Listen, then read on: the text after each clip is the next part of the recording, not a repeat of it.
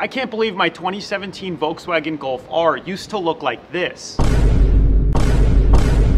After completely rebuilding the front end of this car and practically everything in the interior, we're almost ready to start working on the rear end and pretty much completing the build. But before we do that, there's a couple of things left that we have to take care of. Obviously, these need to be in the car. This obviously is not supposed to look like that. We're missing the steering wheel airbag. This instrument cluster is out of whack. This is a little bit concerning. And to top it off, the rear bumper has parking sensors, and for whatever reason, the new one doesn't. So let's take a break from talking about all the negative stuff that's still wrong with the car and focus on the positive. If you happen to miss the last episode of the Golf R rebuild, let me catch you up to speed. I was able to successfully reinstall our creaseless, finally, headliner back into the car, getting me another step closer to a completed looking interior. Once I had that installed, I attempted to replace the dashboard because the original one had a massive hole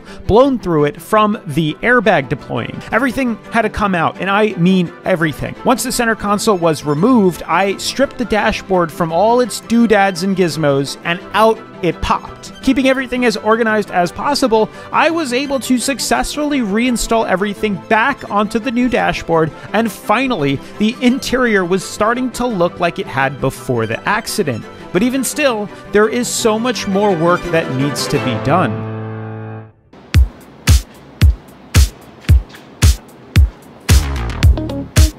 To start off today's list of things that need to get done, I began by putting both seats back in the car and started reassembling the passenger seat first because it has manual controls. I reconnected the 3 plugs that go underneath the carpet and then tightened down the 4 bolts that hold the seat to the floor. I did the same to the driver's side. And here's a better look at the 3 plugs that need to get reconnected. Remember, anytime you are working with wires, it's a good idea to unplug the battery, especially with yellow connectors, as those usually indicate airbags. And then the other 2 go in very easily. You gotta remember to slide this over here. You slide it on top, and then you push the black in. That locks the clip. And the last clip is pretty easy. Goes right here, and then this connects right here. And you are good to go. Close this down, route this through. I believe it would route through right over here. And then you reinstall this little bad guy. And the little pin right over it. Good, now we're locked and loaded.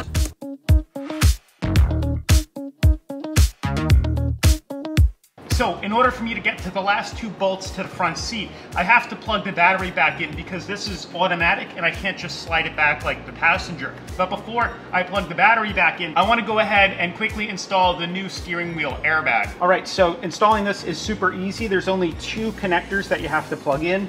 The first one slides in right here, if I can find it. That's in, and then the second goes right here. You push the yellow in, and you press the white tab down. Now we can kind of move this back to the way it's supposed to be, like this. And then we can slide this airbag in. We just click it together. And now we have a new front airbag. Cool. With the battery reinstalled, I can finally slide the seat back, giving me access to the last 2 bolt holes on the seat.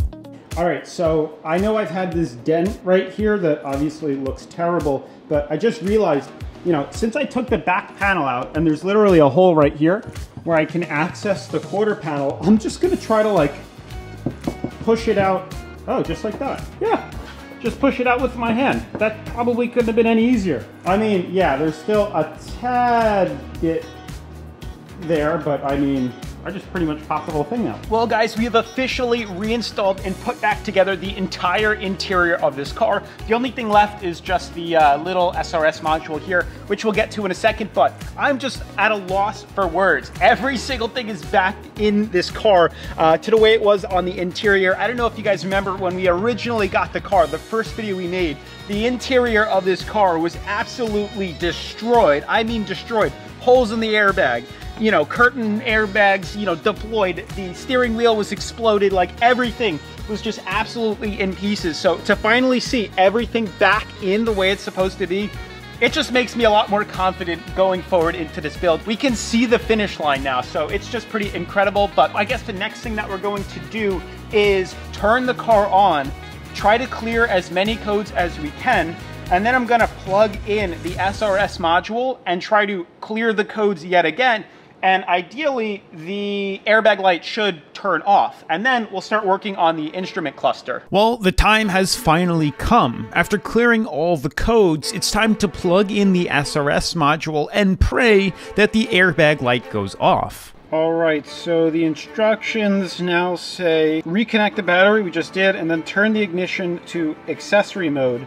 The SRS light should be eliminated for a few seconds and then extinguish. To complete the cycle, turn off the car. So we're just gonna click into accessory mode. It should stay lit, and then it should go away, and we have to turn the car off and we'll be good. So now, before I show you what's about to happen, I want to explain to you what's going through my head. You see, besides airbags and seatbelts in your SRS system, you have these things called impact sensors. It's a little sensor on the front of the car with a metal ball held back by magnets. During a crash, the extreme stopping forces the ball forward and completes the circuit, immediately telling your airbags to deploy. As far as I know, these are reusable sensors because I never changed them, so fingers crossed nothing happens. Let's see. Alright, this is accessory mode. I think it's gone. I think the airbag light's gone. It's all the other lights, but the airbag light's gone. Holy cow! That was a lot easier than I thought. I was super worried about plugging this in because I was afraid that maybe there were crash sensors that were damaged or something. We didn't get any codes for that, but I thought it would have been a little bit more difficult or challenging than just starting the car and not having an airbag light on. But there's no codes for airbags, which means we're good. This is insane. I'm so shocked that there's no airbag light on the dash anymore. So now it says to complete the cycle, turn off the car, and now your SRS module is fully reset to work again. Car's off. I can't believe it. That was so freaking easy. All right, guys, so check this out. I just rescanned the car, and no more is there over 40-something faults. We're now down to 33, which I know is still plenty of fault codes, but there's plenty more to fix on this car. But regardless, this is some incredible progress, and I'm extremely happy. One of the faults I had on the car was for a steering wheel calibration error, and I read somewhere that if you turn the wheel all the way to the right and then all the way to the left, that it could clear the code. So I figured I would give it a try. All right, so another update. I just turned the wheel all the way left and then all the way right, and almost all of the dash lights just went off completely. That's pretty insane. The only light that I now have on the dash is just a tire pressure light. Check this out. Yeah, we only have like this, which is tire pressure, and then some of these down here, which has to do with like maybe the adaptive cruise control and parking sensors, and we'll get to that later, but I cannot believe all the freaking lights just went off. All right, so I'm just gonna go ahead and rescan the car and see how many codes we have now. Remember, we were at 33. So after literally turning the steering wheel all the way left and all the way right and restarting the car, we went from 33 codes to 26 codes, and I don't even know what I did. I literally just turned the wheel. So I cannot believe how quickly we're knocking off codes on this. All right, so before we go any further in the build, the two parts that we've installed so far is the steering wheel airbag and the dash with the airbag. Both of those combined was $656, and they were each around 300 bucks, bringing our new total to $18,333.29 for a 2017 Volkswagen Golf R. Obviously, there's a lot more stuff to fix, but a car like this, had it not been in an accident, would be worth around $33,000 with this amount of miles. Maybe 32, 31,000. And we're only at 18.3, so we're doing a pretty good job so far. So the next thing on our to-do list is fixing the instrument cluster needle, which is a bit too low. So I need to take the instrument cluster back out in order to fix it. Some of this might look familiar because the cluster had to be removed in order to replace the dash in the last episode. The first thing that needs to come out is the vent and then the trim pieces, making sure to disconnect the 2 wires behind the middle vent. You then need to remove the top steering wheel trim and then remove the 2 screws that hold the instrument cluster to the dashboard. Lastly, just pull lightly on the instrument cluster and disconnect the 1 wire in the back. And just like that, we're out. With the instrument cluster out, you can see what our problem is. Right there, that needle is not supposed to be that low. It's supposed to be at the 0.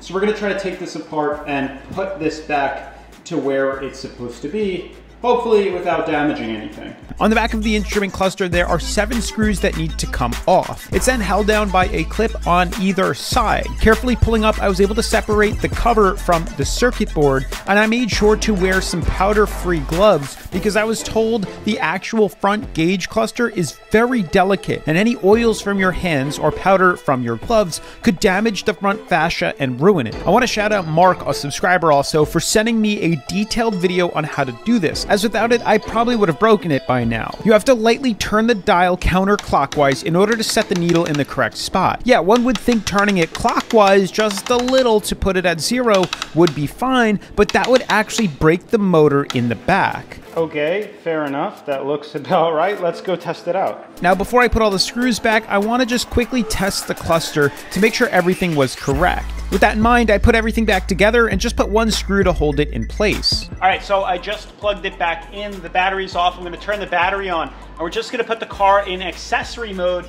and hopefully it stays at 0. I have a pretty good feeling it is. All right, so here is the moment of truth. The only thing, I mean, the car's probably going to throw codes because this is unplugged, but I would think everything should work now because that looks like it's in the right position already, and that was the easiest little reset I've ever had to do. So let's press the accessory button and see what happens. Okay, we fixed it. I can't believe it. Let's shut this off. I can't believe it, we freaking fixed it. With everything confirmed working, I quickly reassembled the instrument cluster and the dash and hopefully put it back for good this time.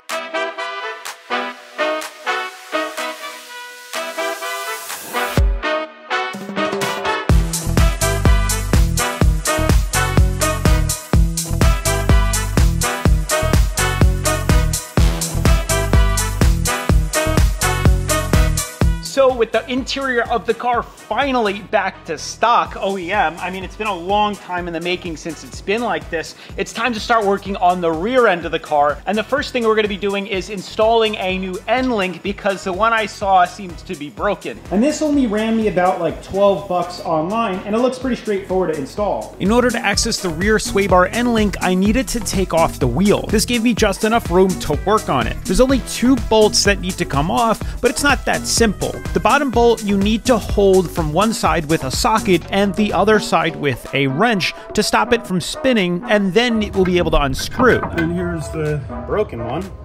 This is half. We have to get the ball joint out, which is stuck to the actual sway bar link, but that shouldn't be all that difficult either. As for the second bolt, you need to use a torque spit to hold the ball joint in the middle from spinning, and then you can unscrew it with a ratchet. I had to use an extension actually for this because the spring was in the way from just using a wrench. That's the other piece. Cool, all dirty now. I'm glad there's no blood though. Then it was time to reinstall the new one by doing the opposite of what we just did. Alrighty, so if you check this out back here, you can see it does not fit because the sway bar, the rear sway bar, is too high. So in order to get this bottom boot up, we have to compress the spring like this, and you can see this is going up. So what I did is I got my other jack from my car, and we're gonna just take the easy way out instead of hurting ourselves. Little rag so I don't hurt the caliper, the rotor. And we are almost in. Get us up a little bit higher. And almost 1 or 2 more spins. And look at that, we're through. Bada bing, bada boom. Okay, let's put that nut on. All right guys, so the rear sway bar ball joint thingy-bobobber is back in and everything is looking good, tightened down.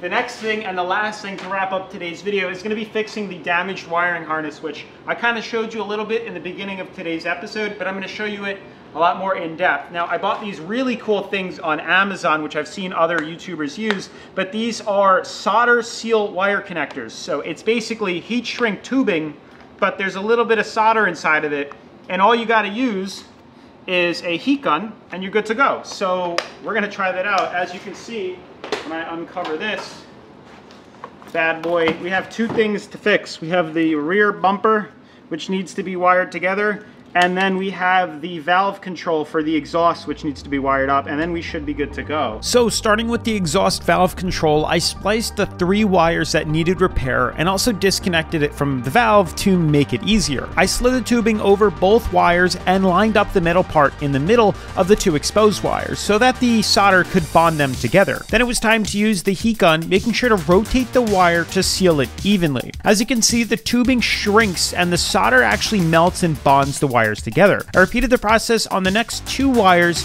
and then started working on the rear bumper harness, which had a total of 8 severed wires. I guess the one good thing about Volkswagen is that they made this extremely easy to identify each wire apart by using different colors and then by adding stripes and dots to other wires. Once all the wires were reconnected, I put the original weather stripping back over it and then finished it up with some electrical tape just to make sure everything was sealed correctly.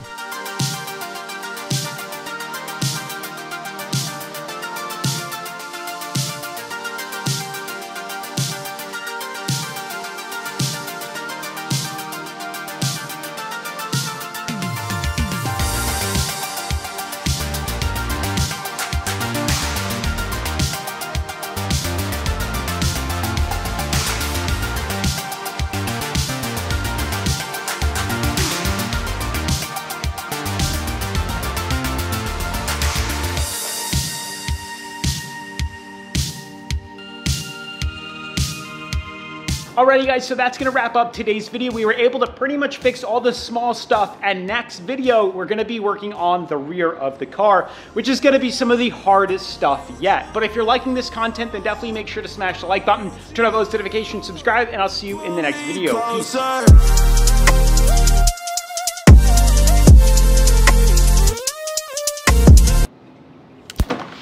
All right, first off, let me go unplug the battery.